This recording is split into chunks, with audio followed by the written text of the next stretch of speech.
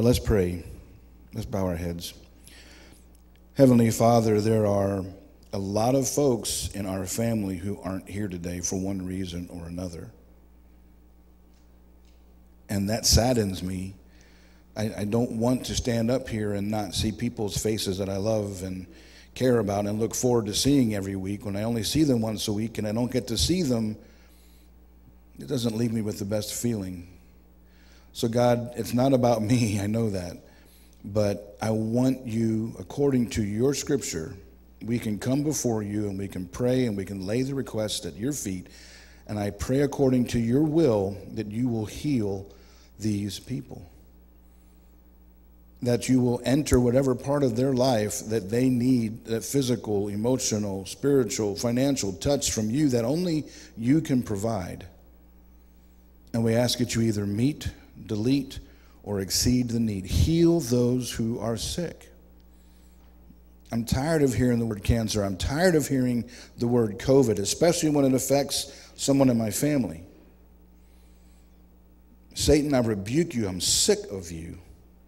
In the name of Jesus, by the power of the Holy Spirit, I rebuke you. And I release the Holy Spirit by God's authority to move in a mighty way to heal those in our family and by extension, those who need a physical touch from you today.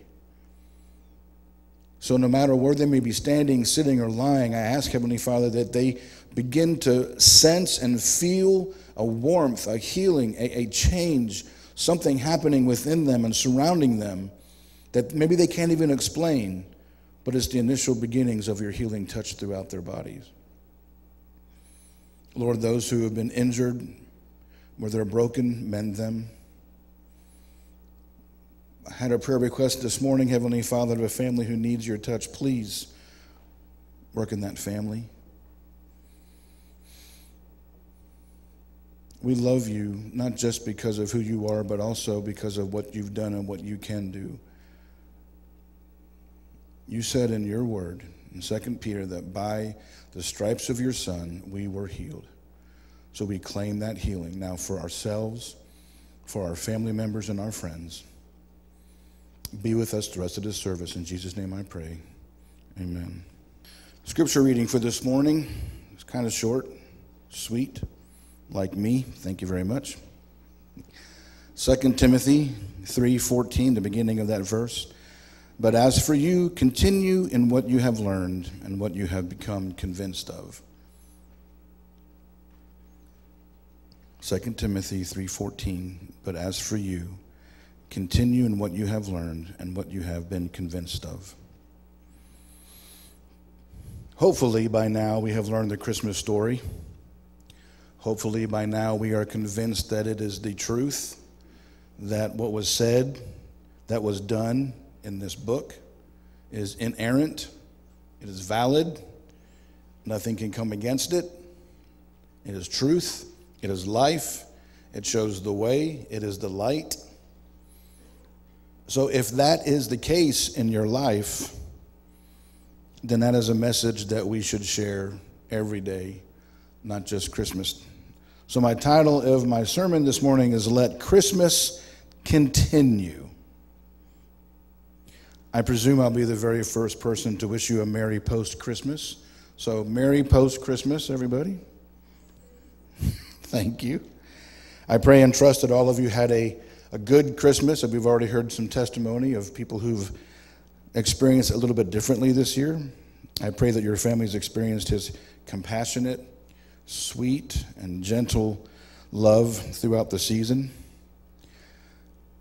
And because of the blessing that we normally always receive around this time, I'm just asking us to take what that is and to continue it through my birthday and through Elliot's birthday and through the 1st and the 2nd and then January, February, all year long.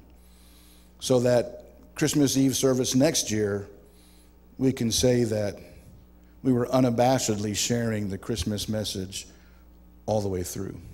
It didn't end on December 31st. I know a lot of churches and ministries and pastors and preachers more likely focus on how we should start the new year, how it's a new year, new beginning, how the old is gone and the new has come, which is all relevant and great, and I'll be touching on some of that. But I really felt convicted by the Holy Spirit to challenge us to take the spirit of Christmas, the message of Christmas, and the joy of Christmas, and make sure that we continue all of them well into the new year. If it ain't broke, why fix it? It's a term we're all very familiar with, and while I don't subscribe to that way of thinking on everything, I do when it comes to the message of Jesus Christ and sharing it. It's not a broken message. It is a message of wholeness and healing, if anything. And we can take that message and share that with every single person we come in contact with, every moment, every day of our lives. Christianity undeniably has the greatest message the world has ever known or this world will ever know. There are no better messages. There are no other messages that offer the sacrifice of and the salvation through Jesus Christ. There are no other messages that can offer the definite promise of eternal life in the presence of an almighty God. There is no other message that can offer the absolute peace on this earth and absolute perfection in heaven. And the older I get, the more I'm looking forward to that physical wholeness in heaven. I turned 61 today as about 5 hours ago. Yesterday, just getting up from a seated position, my body decided to fall apart again. I was going to sit this morning, but I'm leaning on the pulpit. The pain shot through my back down to my foot. I'm like, you got to be kidding. I'm already hurting. Why aren't you healing me? So instead of healing me, now you're adding more pain to the other side. I don't know. All I did was get up. My sister sent me a birthday card. She thought very funny. You broke your back when you sneezed. You pulled a muscle when you burped, and had this list of things when you're old that all these things happen to you. I actually bruised my tailbone years ago when I held in a sneeze. I don't know how it happened, but I'm evidence that it did take place. So, message to you, don't hold in your sneezes. Take a hanky or a tissue everywhere you go. I'm looking forward to getting to heaven. There are no other messages that offer worthless humanity the unconditional love of God. And if all that comes from the start of a baby boy, and we know that it does, then why should we ever stop sharing that message merely because some numbers on a calendar dictate to us we need to move on and shift our focus elsewhere? Mary carried the message of the baby for 9 months. So if she can take it 9 months, maybe that's our goal, is take it for the next 9 months and see if we can't push on the remainder 3 months out of the year. If the message and the joy of the birth of Jesus is good enough for the Christmas season, then why isn't it good enough for the whole year? Why do we put it aside? The tree will come down. I hate this. I was asking somebody this morning while we were sitting around, I said, when's all this stuff coming down? They said, well, probably this week. I'm like, oh man, I wish we could leave it up all year, because it looks so empty when it's gone. You get used to seeing what's happened and everything, and the candles from last Sunday night. Thank you for every single person who helped decorate and undecorate, for making last week a special day, morning and night. But I miss this when it's gone. I miss the wreaths. I miss the banners. I miss the air of Christmas. But it will come down. But the message doesn't have to stop. There's no reason that the message of the gospel of Jesus Christ has to stop being shared just because the calendar flips over to a new day, a new month, a new year. The message comes from this holy book, undeniable truth. And if there's ever a time this world needs to hear the undeniable truth, it is now.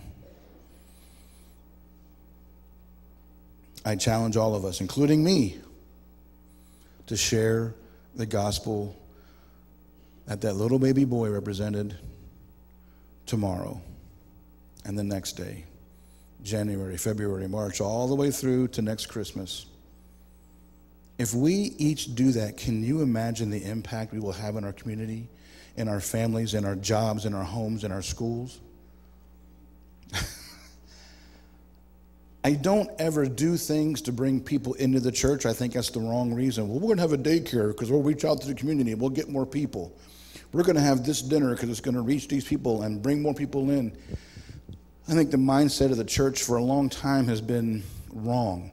I think you reach out because you're supposed to reach out. Whether anybody ever darkens the door of the church afterwards, that should never be the call point to doing what is right to do. However, I do believe that if we take the steps that Jesus asked us to take, that he will bring people into the church. And it may be to nothing of us doing except being faithful. So let's be faithful.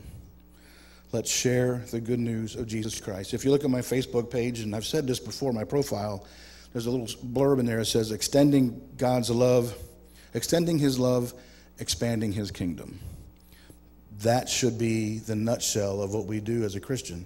Extend his love for the purpose that when they realize who God is, they'll want to have him in their life, adopted into his family, and his kingdom is expanded. I want to take a quick glance at the calendar upcoming for this year so we can recognize ways we can share the message of Jesus Christ, the message of the gospel, and the message of God's great love. It's going to be a short sermon. So we'll get out of here by New Year's 2025. January, obviously that's a point of new beginnings, a new year. Jesus' birth always illustrates a new beginning. 2 Corinthians 5:17. You'll know most of these verses, but I'm going to say them anyway. Therefore, if anyone wasn't in his... you'll know the ones that are presented correctly. Therefore, if anyone is in Christ, he is a new creation. Old things are passed away. Behold, all things are become new. Listen to me real quick. I found something that I thought was amazing. It's not just that we're cleaned up. It's not that the old has been cleaned up, but we have. The Bible says he washes our sins and our heart is white as snow. So we are cleaned up. It's not just that. It's that we are made new. There's a big difference between clean up and new. I have a car that's 20 years old in good shape, and it can be cleaned up, but it's in no way a new car. I got to drive Rachel's brother's Suburban this weekend for the day, and I thought, oh my gosh, I could move in here. It had I could take a shower, I could cook, I could do everything. You know, all of the things were available to me in just the captain's seat of that Suburban. There's a difference between being cleaned up and new. We have been cleaned up when we ask the Lord to forgive us of our sins, but we are also made new. The making of new is what provides us the opportunities to do new things, to go new places, to experience new opportunities and activities, to find a strength within us that we haven't had before to do the things he's calling us to do.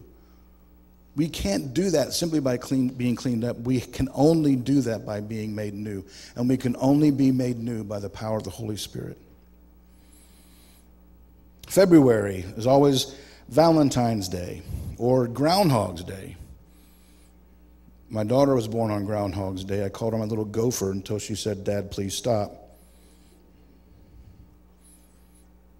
We focus on love during Valentine's. John 15:13, and we had this last week. Greater love has no man than he who lays down his life for a friend. How often do we share that message with people that we interact with? Now, I admit, buying a pair of socks at Walmart or a suit at your favorite store or picking up some, where was that restaurant you picked up your food from? Olive Garden, you went to pick up your dinner. It may be difficult to have that conversation. Hey, thanks for the linguine. No, Jesus loves you? I love these socks. They're my favorite pair. Jesus died on the cross for you. It may not always be the most opportune time or way, but there's a prayer my dad asked us to pray from when we were very young. God, give me the opportunity today to make a difference for you and put someone in my path who needs to hear your message. And when you pray that prayer, God will make that happen. But we don't pray that prayer because we get too busy. Got our job, got the kids, got the marriage, got our stuff. And we're missing the boat. We are not sharing the gospel of Jesus Christ. If people will understand that God loves them so much that he came to this earth, he went to the cross, he died in their place, he rose from the grave, and he's sitting in heaven now waiting for them to come to him so he can take them home to heaven. Just that quick little bit of information might just be what someone needs to hear to help turn their life around. March, we think of as St. Patrick's Day and the four-leaf clover and luck. I'm not related to St. Patrick. By the way, that was his first name. It's a good thing we don't have to rely on luck as Christians because we have Jeremiah 29:11. For I know the plans I have for you, says the Lord, plans to prosper you, not harm you, but plans to give you a hope and a future. Maybe you don't need that message today, but maybe someone whom you cross paths with does need that message. Maybe they're going through a horrible, horrible time. Maybe they've lost a friend or a loved one. Maybe they're dealing with a financial or health crisis that they don't see any way out of. God has plans for them. And not just good plans, but perfect plans. And perfect plans for their life specifically. Not to cause problems, not to cause harm, but to bring a prosperity into their lives and to give them hope in a future where they feel like they have none. Can we not share that message with them? April, springtime, again, new beginnings, a freshness, opportunities to learn. I love this scripture. If this doesn't scream spring, I don't know what does. Deuteronomy 32:2. Let my teaching fall like rain and my words descend like dew, like showers on the new grass, like abundant rain on tender plants. That makes me think of spring. What a beautiful depiction of how God can love us tenderly, kindly, sweetly, and still teach us all things in that same parameter. The Bible says he has a sweet, still, small voice he speaks of. Obviously, there's thunder. He can speak through the thunder. He can speak through the rain. He can speak through anything. But at the time of spring and April, let our message be to those who need to hear it that God loves you. He's gentle. He's kind. He's thoughtful. He's giving. He's sweet. And in a world that right now that is anything but those things, might be a good message to share. In May, that's considered the abundant month, abundant blessings, God's radiance. Psalm 145:5, they will speak of the glorious splendor of your majesty, and I will meditate on your wonderful works. We serve a God who has no limits. We serve a God who can do everything and anything. There's nothing that is impossible with God, through God, by God, for God, to God, any preposition you want to throw in there. Maybe someone needs to hear that in their frailty, in their limits, that there's a God out there who loves them and has no limits, that can break through every barrier that they're facing, that they're staring at, that they see no way past. God will make a way where there is no way. Maybe we share that message of his abundant blessings and his power and his radiance. June, the official start of summer, Proverbs 6:6-8. Look to the ant, you sluggard. Consider her ways and be wise. Without any chief, officer, or ruler, she prepares her bread in summer and gathers her food in harvest. It lets us know that as long as we do our part, God's taking care of our needs. Get up in the morning. Have your devotions. Have your prayer. Spend time in praying with and for your spouse. Start your day in a manner that's going to be a blessing to God and him to you in return. So that everything you do in that day then is covered by the blood of Jesus Christ. And at the end of the day, you can put your head in the pillow after saying goodnight to your spouse and your Lord. And you sleep in peace because you know that everything that was done ordered by his steps. There's time to do things.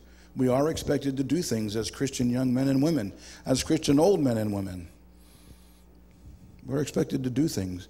We have a calling in our lives. Use the gifts and talents that he's given us on a daily basis to honor him and to show the world who he is and what he's about, so their lives can be transformed and changed.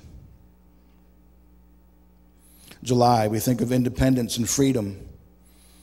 I love July 4th. I love what it stands for. I love everything about it. I live in a country that still celebrates its freedoms. Freedoms like today, being in this church at this time, saying these words to these people. Not every nation has that opportunity. 2 Corinthians 3:17. Now the Lord is the Spirit, and where the Spirit of the Lord is, there is freedom. And the following with John 8:36. So if the Son sets you free, you are free indeed.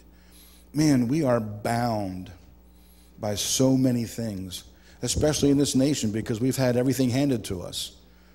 We get bound by selfishness. We get bound by pride. We get bound by money. We get bound by poverty. We get bound by sickness. We get bound.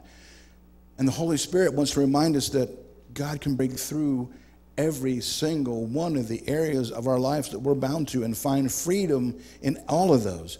God does not want us walking around with a heavy weight on our shoulders, feeling like we can't get past a circle that surrounds our lives. He wants us to push through those things, let him take the weight off our shoulders, and begin to move in a way that only he can orchestrate, so his will is done in our lives and through our lives to honor him, and more people will come to Christ because of it.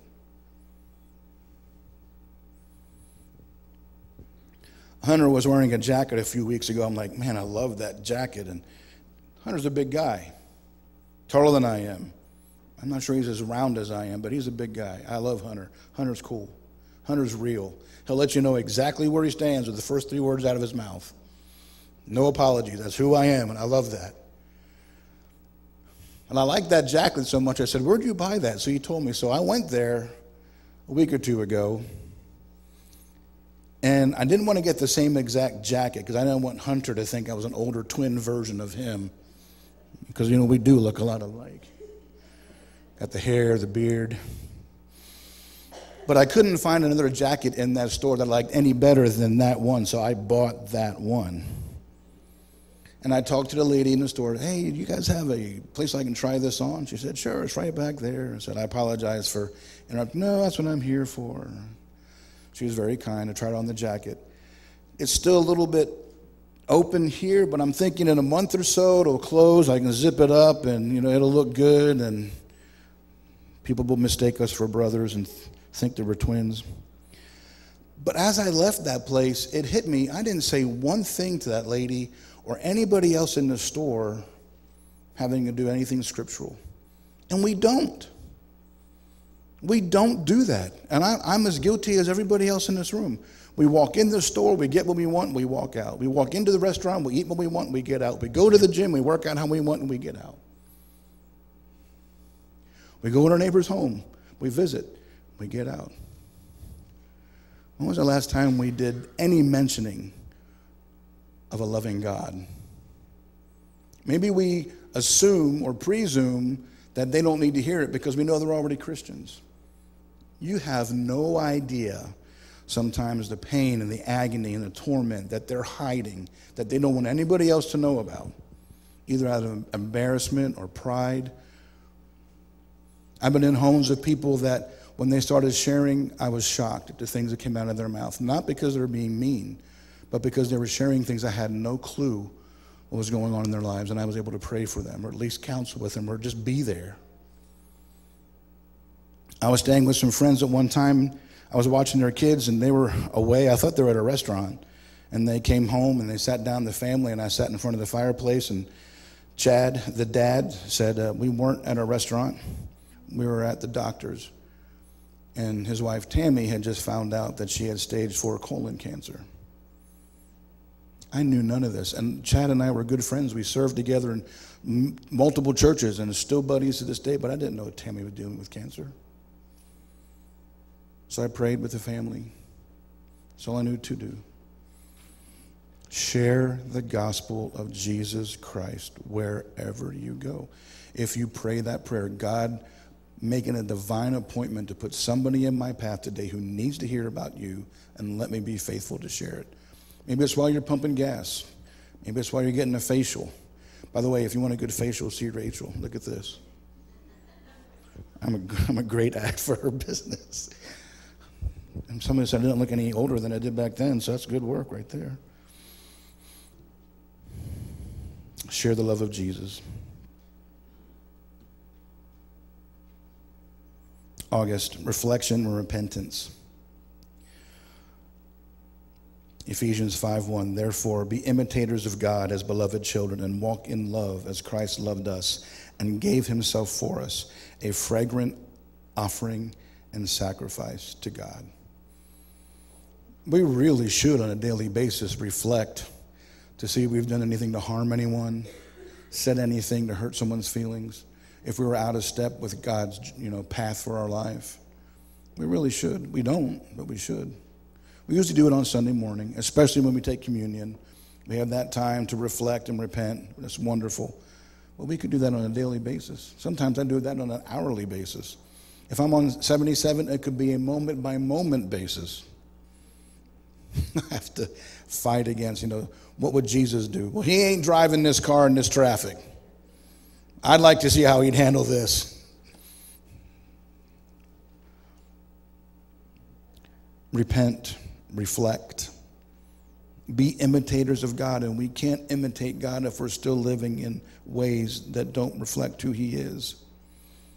One of the best ways we can stay humble and contrite and receiving the Holy Spirit of God is when we share the message of Jesus with other people. September, the month of completion and achievement, Philippians 1:6. And I am sure of this, that he who began a good work in you will bring it to completion on the day of Christ Jesus. Now, my understanding of the day of Christ Jesus is when he takes his bride back home to heaven. So we have some time. I don't know how much time, not enough time anymore as it was compared to when I was that age on that screen. The sands of time have come through the top of that jar or whatever. Thank you, to the bottom. A lot of sand has passed in my 61 years. We're closer to him breaking through the sky in the eastern sky and listening for that trumpet than we ever have been before in my lifetime. And some of you who are older than I obviously have seen even more. We're closer to them than you were born. But we have things we need to do. If you are a Christian and you accepted God to be the Lord of your life, then we need to be in a place where we're understanding that we are not complete yet, but we will be when he takes us home. But we need to work towards that completion, allow the Holy Spirit to work in us so that we can become what he wants us to be while we're still on this earth. October is a time for autumn and harvest, Matthew 9:36-7. When he saw the crowds, he had compassion on them because they were confused and helpless, like sheep without a shepherd. And he said to his disciples, the harvest is great, but the workers are few. I wonder if Matthew could pull back a curtain of heaven and look at the earth now, if he would say the same exact thing. They were confused and helpless, like sheep without a shepherd. Just look in your own backyard. Look in our county, our country, our state. Look around us. Look in this world. We're in bad shape because they don't have the shepherd.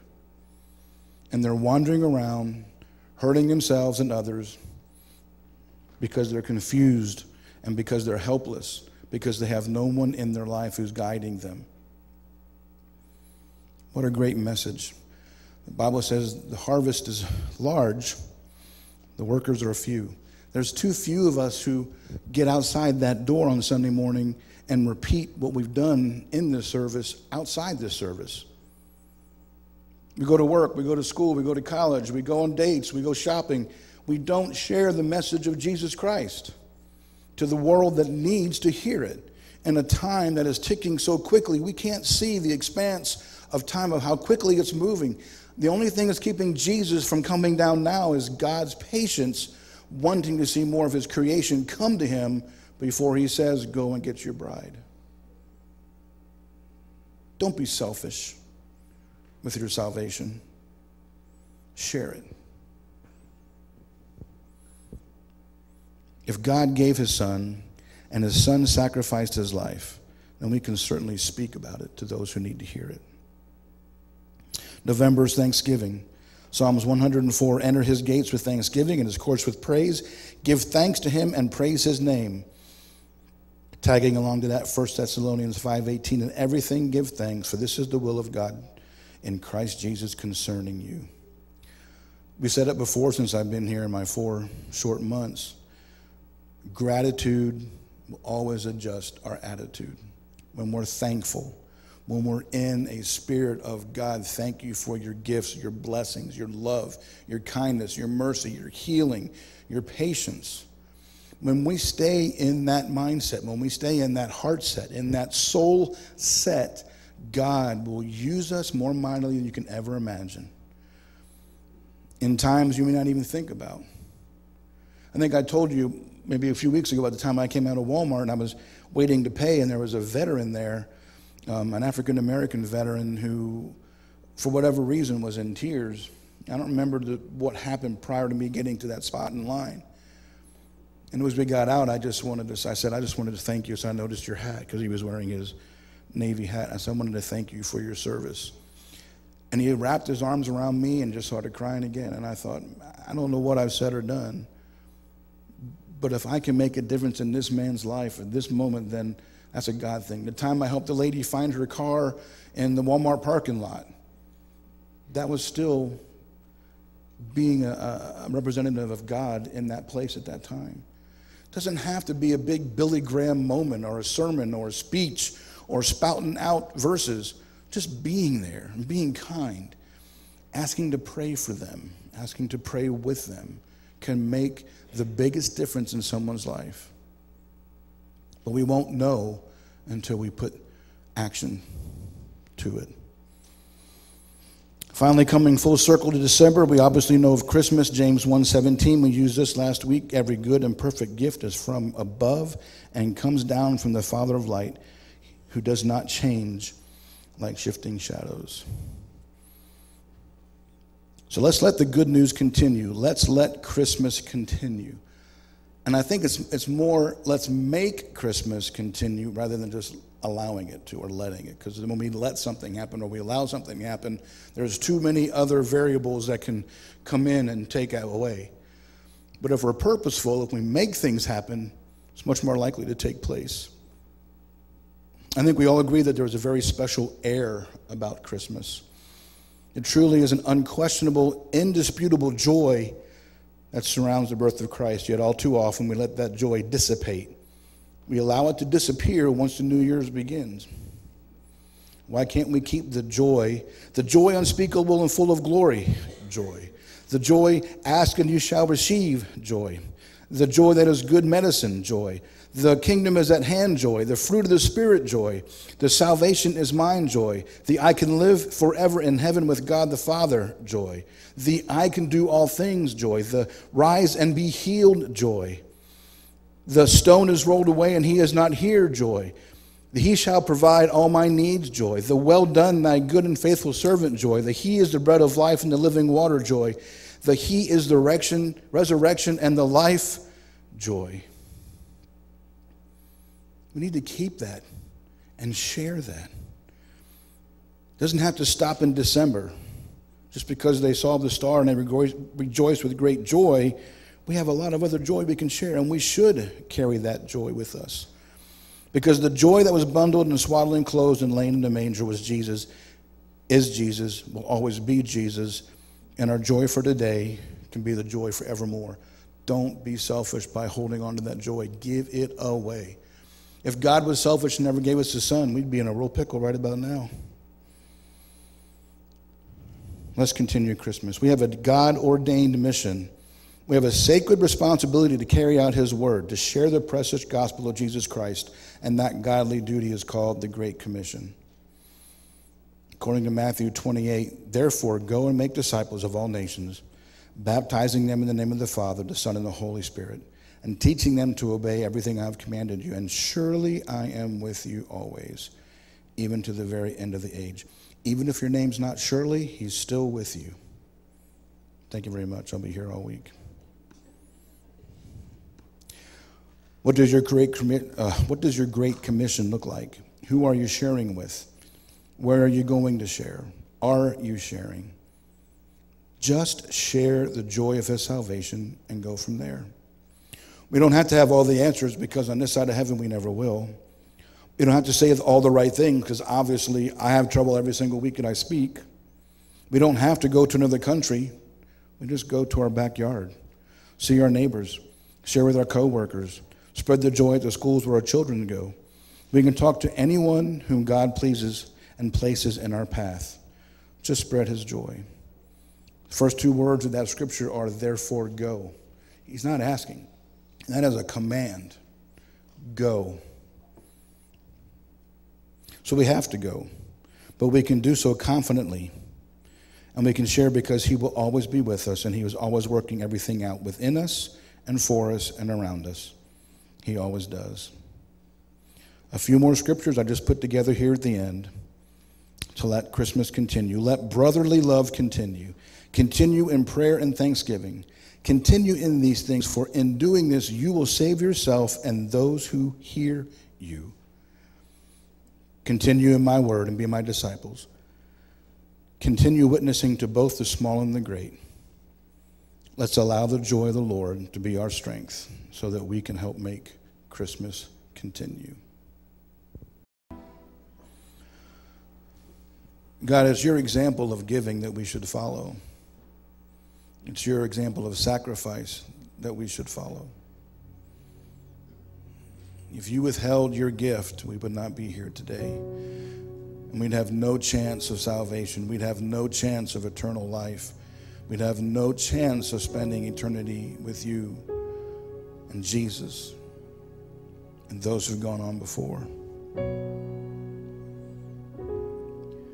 Heavenly Father, help us to be more like you. The gospel message never ends. It never changes. It's solid. It's continual. Something that can be counted on from the moment it was created until the moment it's no longer needed, which will be never. I thank you, Father, for the gift of your Son. And I thank you, Jesus, for laying down your life on the cross, for receiving the power of your Father to break out of the tomb, and to be there now waiting on his instructions to come and take your bride. But in the meantime, let us look like you. Let us sound like you. Not perfection, because we will never achieve that until we walk into heaven, Heavenly Father, but to look like you in a manner that people will be able to distinguish the difference between us, to be able to talk like you, so they'll realize that there's something different about us than what they have or what they don't have. God, give us the desire, first of all, and then the courage to follow through with just sharing your love. You give us seeds, we plant the seeds, but you make all things grow. Help us to take the seeds of sharing and be faithful to use them. And God, we'll just take our hands off of it from that point, and we'll let you make things grow. A new life in Christ. A community that cares. A church that loves and grows and reaches out. We know that you have great plans, perfect plans, not just for us, but for this church in the new year. So help us to be faithful, to listen, to be quiet, to recognize your voice, and then to follow through with whatever you're asking us to do. Take away our apprehensions and our fears and give us a confidence and a unity so that we can accomplish great things in this place and around us in your name. Thank you for a beautiful Christmas season. As we leave this place today, Heavenly Father, we're going on our separate ways, but please keep us united in love and in care and in prayer. Heal those who are sick that are missing from today's service. We love you. Let our words and actions reflect that. Keep us safe until you bring us back together again. In your name we pray. Amen.